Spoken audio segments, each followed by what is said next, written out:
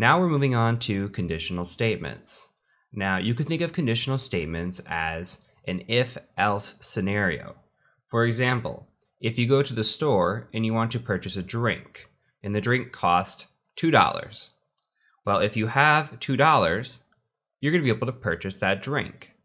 If you don't have $2, then you won't be able to purchase that drink. That is a condition. So the condition there is based on the amount of money you have. We can take these conditional statements and we can run if else. We could also run if else, and build upon these. Now it'll all make sense when we start putting it together in our script here. So let's go ahead and just do that. Let's make a new line. And let's make a comment here that says conditional statements.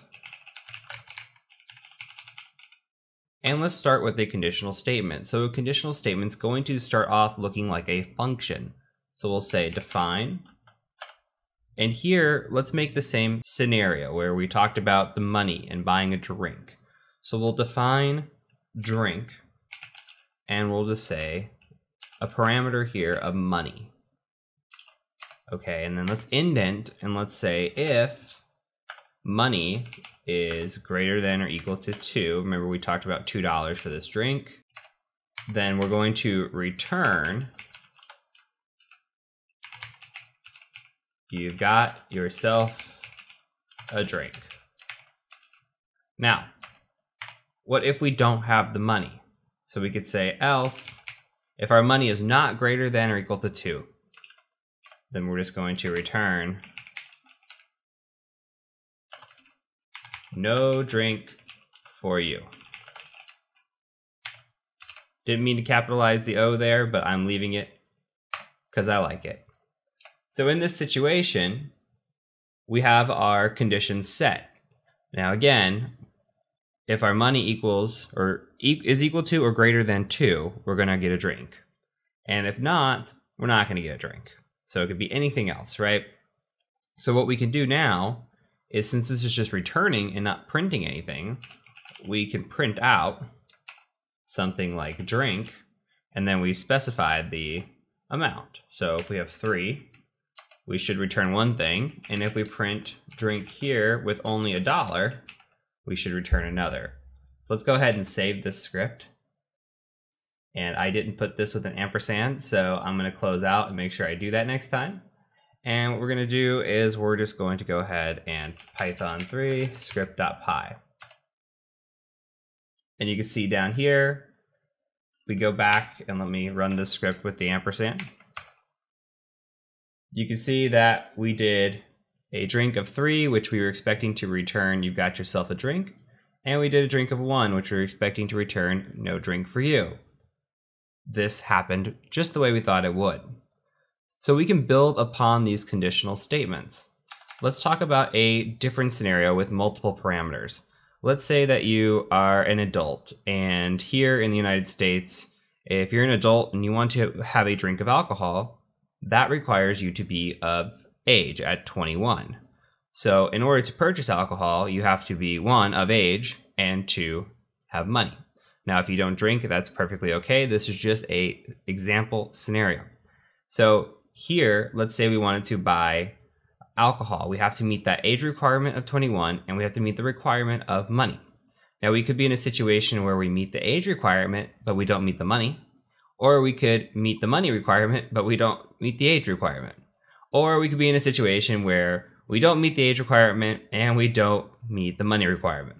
So let's set this up to think through this and how these scenarios could play out. So let's define alcohol here.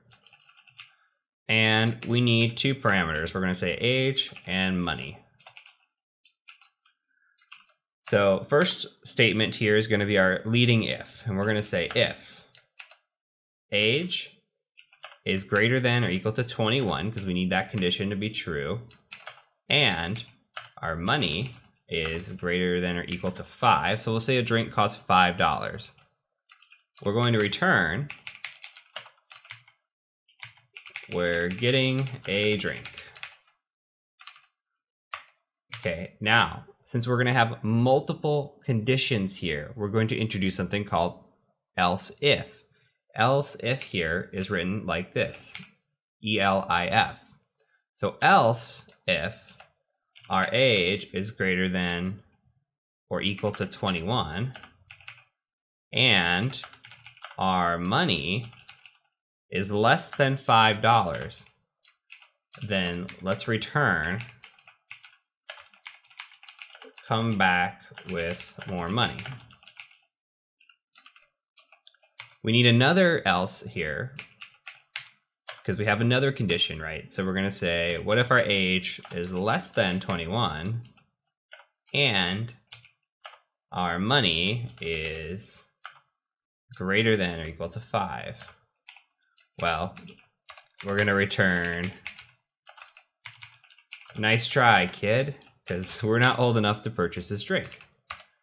And then lastly, in our else scenario, if we are not meeting any of the conditions above, which means we won't have the age, we won't have the money, then we're just going to return, you're too, if I could type, sorry, you're too poor and too young.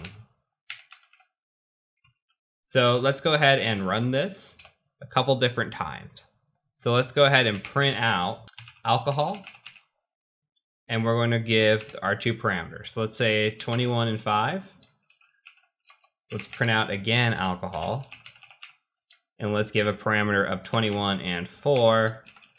And then let's print out one last time of alcohol, and we'll say that we are 20 and 4.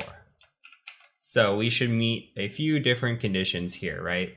So at 21 and 5, we should return we're getting a drink. At 21 and 4, we should return come back with more money. And at 20 and 4, we should return you're too poor and too young. Now, if you want to add in a fourth condition here or a fourth print statement and you want to return the nice try, kid, you're more than welcome to do that as well. So go ahead, hit Control S or save your script out. And then let's go ahead and run it. And you can see we return exactly what we thought we were going to. We're getting a drink, come back with more money, and you're too poor and too young.